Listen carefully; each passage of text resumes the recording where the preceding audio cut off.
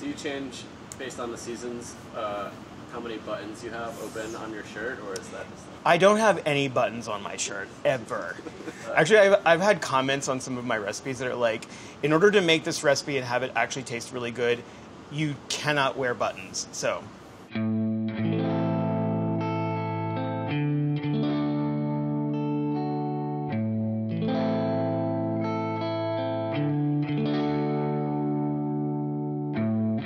It's actually really sunny and beautiful outside, so I'm actually pretty happy. Also, I love apple pie. But I'm going to show you not only the apple pie, but one of my favorite crusts. This is actually legitimately my go-to pie crust for all pies that I make. It's a butter crust, and I guess the secret ingredient is really the vodka. So for this pie, and actually I think probably most pies, like there is the crust and there is the filling. And the first thing that we're going to do is we're going to work on the crust. This particular recipe makes a top crust and a bottom crust. So we're going to mix our dry ingredients. And so salt, very important. I've got some AP flour there and some granulated sugar. You know, people don't really understand this, that crusts actually have flavor. They should have flavor. This is cold cubed butter. You can do this in a food processor, or you can do this by hand, or you can use a pastry cutter. I like to do it by hand just because it's kind of fun. So this particular technique is called frissage. And basically we're just going to smear the butter into the flour and create nice flaky layers. What I do is I just smash it in my hands. You just have to go a little more quickly because your hands are obviously warm. So here's what you're looking for. You're smashing the butter into really thin layers, and each time that you smash it into your hand or into the counter, you flatten it out and you get a layer of flour on the top and the bottom. Like all of these little bits with the flour and the butter are going to create flaky layers. While it cooks, the steam from the butter is going to expand. And because it's sandwiched between layers of flour, it's going to puff up. All right. Yeah, we're ready. Cool. Hands clean enough? For pie emergencies, I actually do keep vodka in the freezer, and also in case anybody needs a cocktail.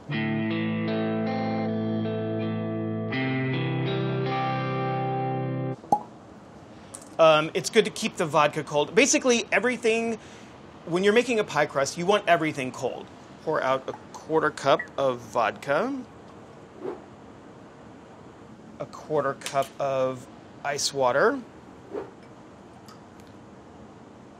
and then I've got 2 tablespoons of apple cider vinegar. And I'm going to make a little bit of a well here, and then just kind of pour it all over. All right, and then you don't want to work the dough that much. You just kind of want to mix it until it comes together and just holds its shape. It is warming up, so the butter is loosening up. All right. Or just stick your hands in an ice bath to try and lower your body temperature. Well, you know, you could stick your whole body in an ice bath. So you can see little pieces of, or little bits of flour, and that's fine. All right, I'm going to pat it out. But it's a little warm, so I'm going to just pat it out, and then I'm going to stick it in the freezer for 5 minutes just to firm up a little bit. In the morning. Something embarrassing. What? I love raw pie dough. I ate a little piece earlier. I eat boatloads of it. I'll put jam on it. Wait, on raw pie dough? Raw pie dough, yeah. I also used to just eat butter plain as a kid. I had a Mighty Ducks fanny pack that I stored my butter in. My family went to India, and I had my butter stored in my fanny pack, and we landed, and it was July in India, and my mom saw something trickling down my leg and opened the fanny pack and was like, have you just been keeping butter in here the whole time? And I was like, yeah, I keep it to snack. That's a pretty awesome butter story. Can I try a little bit of your raw pie dough? Of course. Oh my god, I'm so excited. Okay, so it's nice and cool. I'm going to show you one of my favorite layering techniques. Basically, you just pat your dough down to about 1 inch thick, and then cut it into quarters, and then just stack them up, and then press them back down. And what we're doing when we flatten them out, we're just adding more layers to it. and I didn't write this into the recipe, but like I usually do this 4 times just to, you know, make it really, really flaky. So I'm going to do it one more time just because I like to do this a lot. Layers. So now I'm going to cut this in half and pat them out into discs. So I'm going to go ahead and just flatten that out. And you want to let this rest at least a few hours in the refrigerator.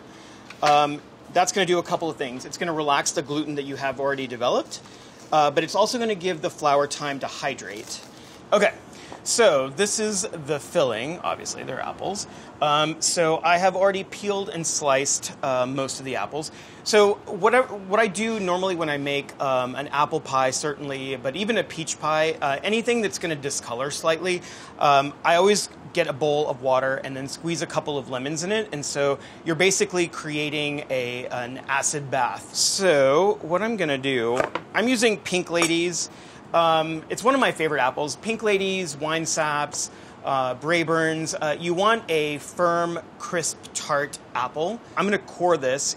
You can use a melon baller if you have that, but who has that? And then you just want really nice thin slices, like 1/4 to 1/8 of an inch thick. So, make sure Claire's not here. So there is a trick. I mean, it's not really a trick. It's like, I hate blind baking pie crust. It's just like so annoying. So you preheat your sheet tray and then you put the pie on the hot sheet tray and let it cook there for the normal time. So you'll actually cook the crust and brown it. All right, so now I'm gonna drain these and just put them back in. All right, so now we're gonna mix all of the dry ingredients into the apples. So we've got granulated sugar, dark brown sugar, always delicious in a fall apple pie.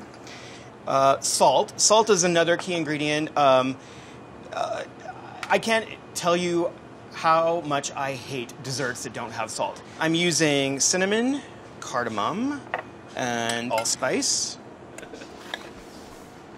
All right, that is looking good. And now I'm gonna add a little bit more lemon juice. This will continue to help prevent any browning, but more importantly, we're just adding some additional flavor. And anytime you cook for long periods of time, whether it's a soup, a stew, or a pie, flavors start to flatten out. And what any sort of acid does is it just brightens things.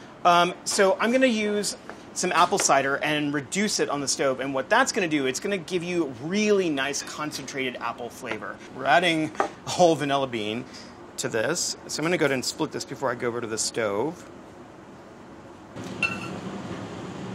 So just pour this in. If you can find fresh apple cider, that is awesome. So I'm going to bring this to a boil. So you want to reduce this down by like half, 2/3. It's going to start to get kind of thick. And then once that's happened, I'm going to pour off the juices that have accumulated from the apples into this mixture and let those reduce. And then I want to take it to a really nice syrupy stage. I'm also going to add some cornstarch. This is going to help thicken the juices. So this is reducing nicely, and you can see like all those beautiful vanilla beans that are in there. So I'm going to add the accumulated juice. And now we will add those juices in and continue to boil. But this is what you want. It's going to be nice and dark, amber color. It almost looks like a little caramelly. We've gotten all of the flavor out of these guys. Now just stir up my cornstarch and water mixture. And I'm going to add that directly in to the cider. So we're just going to cook this for about a minute. We want to return to the boil. So whenever you're cooking with cornstarch, or whenever you're using cornstarch, you never get the full thickening power until the cornstarch returns to a boil. This is going to bind with the liquid and create a really, really nice little thick apple gravy. So this is cooled ever so slightly. You don't want to let it get too cool. You want it to be at least, slightly pourable, because as it sits, it will actually stiffen up. Oh, it looks really good. It smells so good already. I am going to have a little piece, because why not? So I like to roll my pie dough out onto a piece of parchment. So this actually just loosens it up a little bit. And the good thing that Priya's not around, or else she'd be eating my dough. And that would be weird. She might also be leaking melted butter. Also weird. I usually start from the center and then just pull it towards me, and then give it a little bit of a turn, pull it towards me. Turn, pull it towards me. Definitely you want this on the thinner side, but I think what probably is most important, you can get away with a thin crust, but the thing that you want to make sure is that it's large enough to fit your pie dish. Also, as long as your pie crust is 2 inches longer than the size of the dish, then you're fine. And now we will roll out the second crust.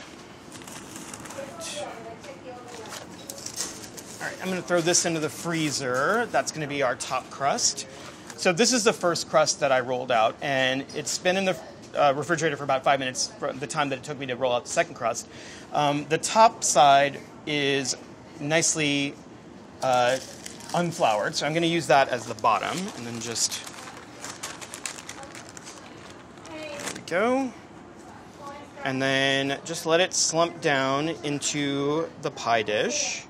The freezer is your friend. If it starts to get too warm, just throw it in the freezer for 5 minutes. So excess flour, just brush it off. You want to leave about 1 inch of overhang over the edge of the pie. And I actually did a pretty decent job of rolling this out, so there's not that much overhang. Oh, look at that. Oh, so good. Whoa.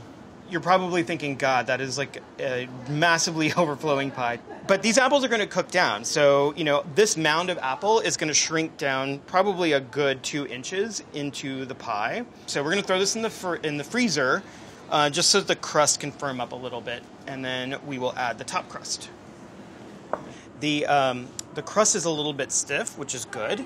Also, the apples, the surface of the apples are actually really cold, which is good because I'm about to put the top layer of crust on. But first, I'm going to make an egg wash.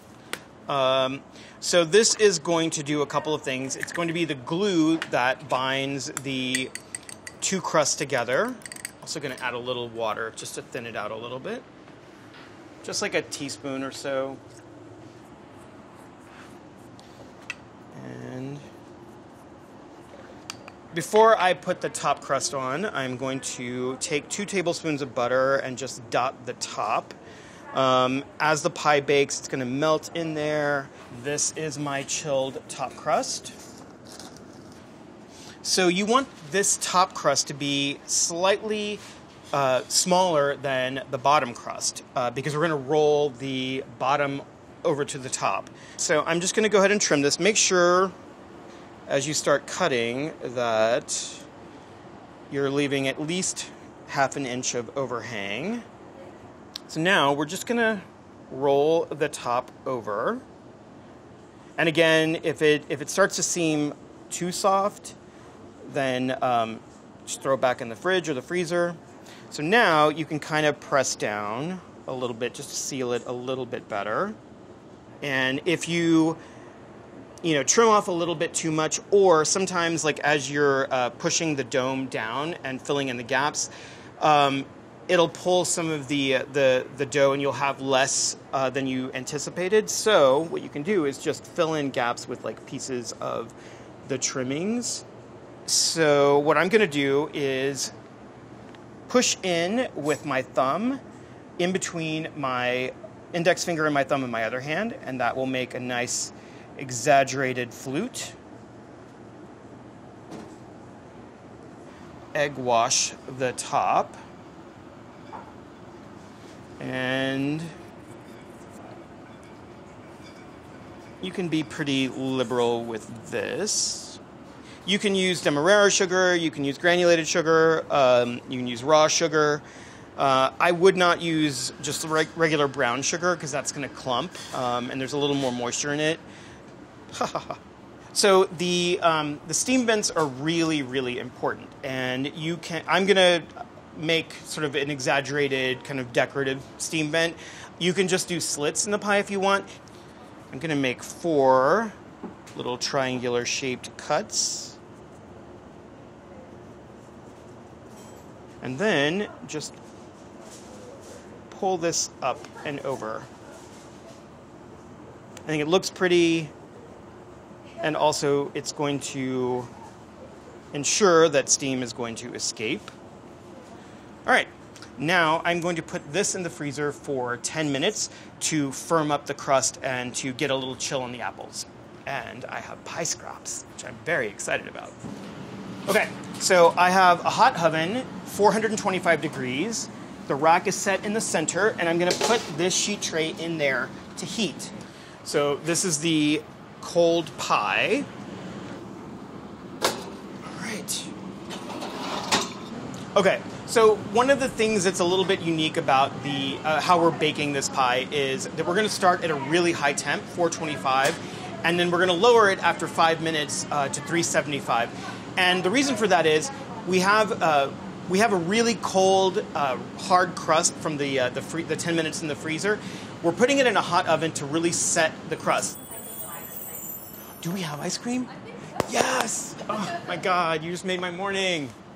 So one thing about the technique on the hot sheet tray, you can see how nicely brown the crust is on the bottom. This is probably a Rick-sized slice, but so it's still nice and juicy.